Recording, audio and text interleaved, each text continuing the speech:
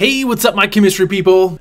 Things are getting a little more exciting here. We're going to apply our understanding of assigning oxidation numbers to help us identify this reaction as a redox reaction. First thing I'm going to do, magnesium, oxidation state of 0. Then I'm going to come over here to hydrogen, also oxidation state of 0. I like to take care of my elements first. Easy peasy. Next thing I'm going to do is I'm going to take a look at water. Again, order of priority, I'm going to assign the oxidation state of +1 to the hydrogen. Because there are two of them, that means the oxidation state of oxygen in this compound must be -2. Because if I sum together two positive ones and one negative 2, I get a total of 0. And since water is a neutral compound, that is what I should expect. Okay, a quick hop skip over to magnesium hydroxide.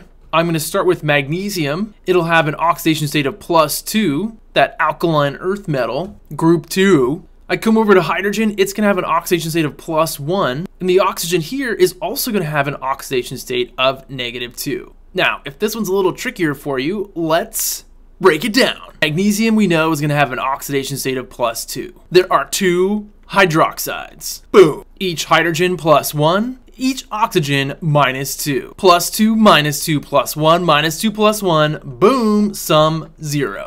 I'm a genius, I know. All right, so as we think about what thing has been oxidized or has lost electrons, that title goes to magnesium. Notice that it has gone from a 0 oxidation state to a +2 oxidation state.